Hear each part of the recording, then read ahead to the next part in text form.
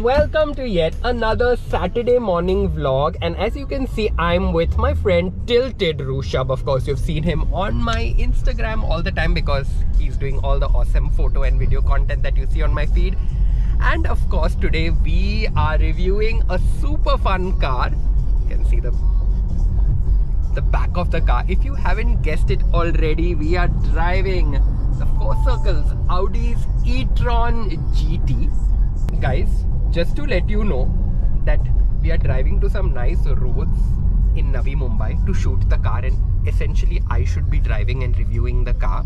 Let me turn down the music. But you know, when it comes to these car shoots, he always hijacks and there's Daksh in the next car who's also going to shoot the content. But Daksh is so excited. Anyway, I'm gonna get there and get into the driver's seat and show you some of the features of the car. I'm really excited. Rushabh, what's your initial impressions of driving this car? Of course, you're driving it on very crowded roads, but it's very nice. It's very silent, but it's very powerful. It's super silent, but at the same time when you rev it, like, you know, you said that you had that engine kind of, that aircraft engine kind of vibe, no? So it powers up as like a turbine, like how a airplane engine powers up. Yeah, it powers up like that. It's fun. That noise is very different, but it's fun. Daksh is very excited in the next car, guys. By the way, Daksh in that next car is also going to help us shoot the video. And very, very powerful for an EV, guys. I've said this again and I'm going to say this for the 1000th time. Guys, we need to bust that myth that EVs don't pack in that punch. EVs definitely pack in the punch for sure. Look at this. Like, they're very powerful.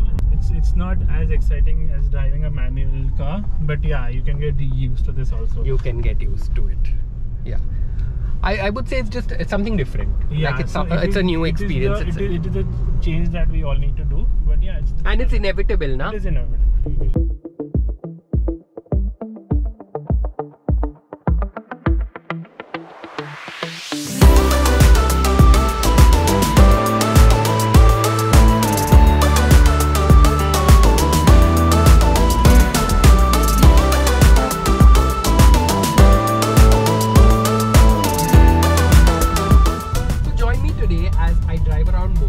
Test driving the new Audi E-Tron GT, which the guys at Audi India have been kind enough to lend me for the day. But first, don't forget to hit the subscribe button because you've got all sorts of cool vlogs coming up, from cool car reviews and fashion and grooming tips to, of course, my daily life and travel vlogs. So let's do this. I've got Rushabh and Daksh joining me today. So they are also not only my photo and video team, but of course my content team, because they love cars as much as I do and they probably have much more knowledge, and they're also going to give me some of their commentary, which adds so much more value to this video. So join me and we're going to have a blast today shooting this gorgeous EV. So we are just prepping for the content shoot. Daksh, you have been following us all the way from like Bandra to Navi Mumbai, and you have brought us to this amazing road, by the way. So, kya hai first impression of the car? What do you think? It's a stunner, na? Yeah, totally. Like, there's nothing else like it.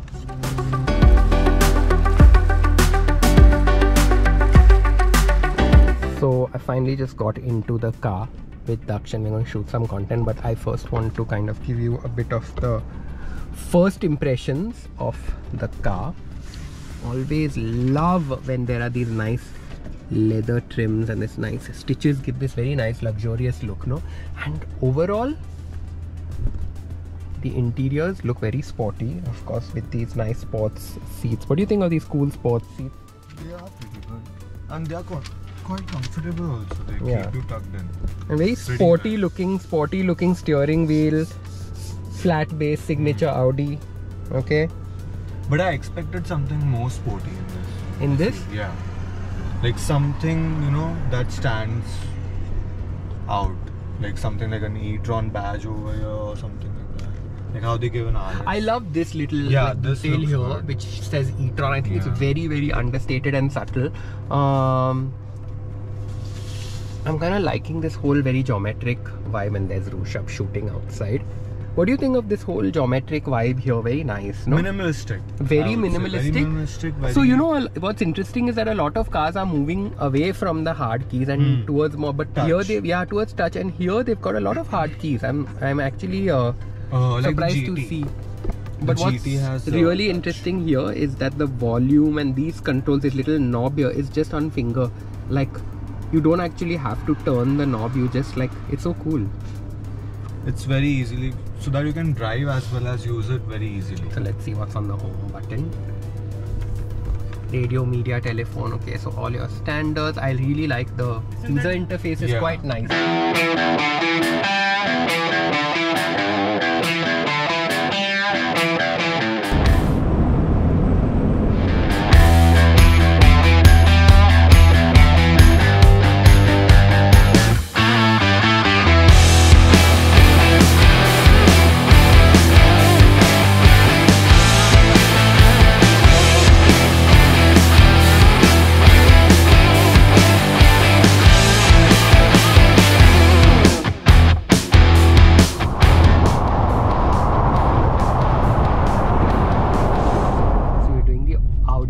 Select, we've got an efficiency mode, we've got comfort mode, we've got dynamic and individual.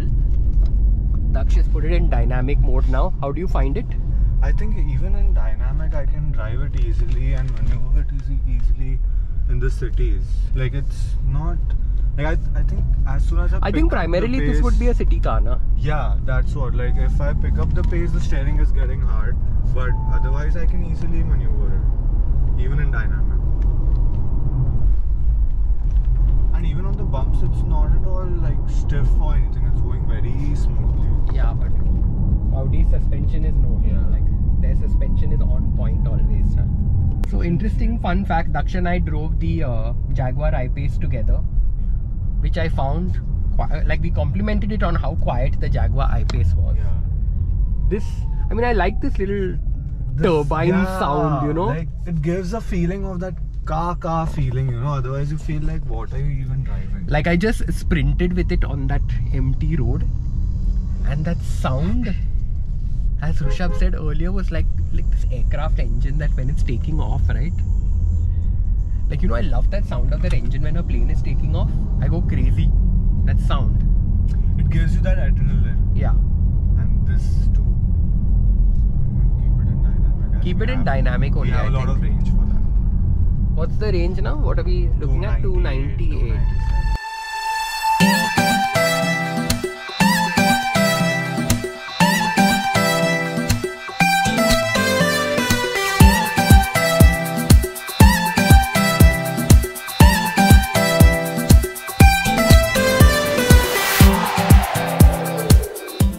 Fun fact, the steering wheel gets locked the minute you put it in drive mode. It activates, okay?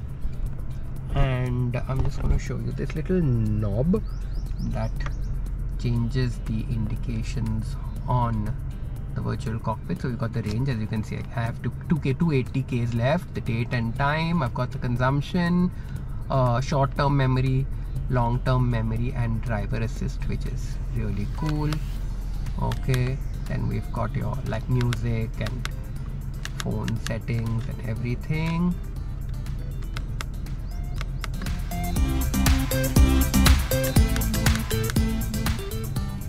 I really like this graphic format of the navigation system. This is really cool. Then zoom in and zoom out using this.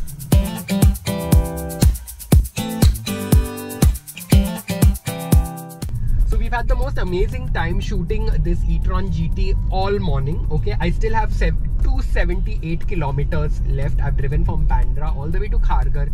We've spent a couple of hours in this amazing place called Parsik Hill in Kharghar, which I had never been to, but it's a beautiful spot. Rushabh, please make a note of it whenever we come to shoot our car content. We need to this thing. First things first, this car is such a good looking car that everybody on the road is like literally stopping. Just now on Parsik Hill, there were literally 5 people that have stopped and said, yeah, which car is this? Which car is this? Which car is this? And I think the color is quite striking too, no? Okay, let's change the drive mode. Drive select. Okay, so I'm going to drive in dynamic mode now. So unfortunately, I can't fantasize about the dynamic mode as much as I'd like to on the streets of Mumbai, because after about half a kilometer you always have to slow down. But definitely I noticed an instant change in the overall kind of responsiveness of the car in the dynamic mode. I've put it back into Rushabh. Should I do efficiency or comfort now for city driving all the way to Bandra? Okay.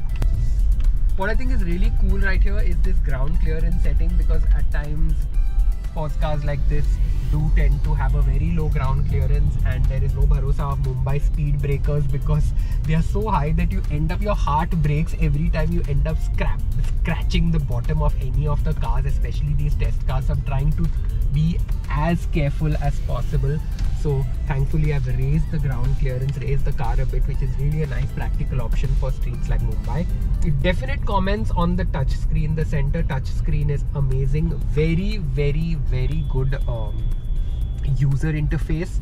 I think the UI is amazing. As you can see, this very minimalistic and very chic, stylish design of the UI, and very responsive. So there's literally no lag when you kind of tap on it. No device connected, because I was using Apple CarPlay to connect it to music. Oh look, there's a Starbucks, but we should be headed home and not be stopping at Starbucks. I really need my caffeine. Okay. Audi virtual cockpit, always been a fan. I just love how their virtual cockpits are. I'm personally not a huge fan of this hard knob here. I prefer the kind of those like touchless panels that I've tested in other cars, but I guess it works for this. I love the navigation system. I love this range indicator that's always there.